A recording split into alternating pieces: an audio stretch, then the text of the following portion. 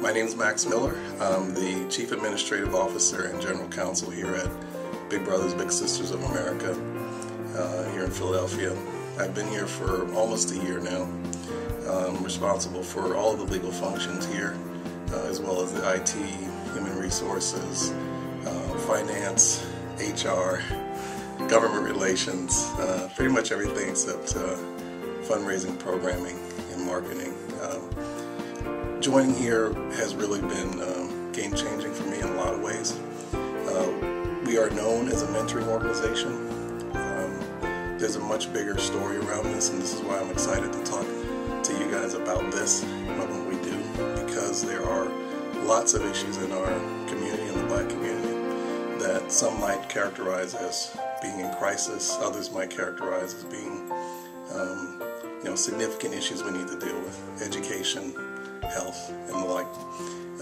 We are really working hard around engagement with the community through mentoring to show how mentoring really helps move the needle in educational success, helps move the needle around how children, particularly Black children, feel about themselves. And not only that, but investing in the really hard quantitative discussion about what moves the needle in the types of mentoring that we do, having really hard data, not just anecdotally to say that mentoring helps, but to say that these exact steps actually change the lives of young children that are facing adversity. That's what makes working here exciting.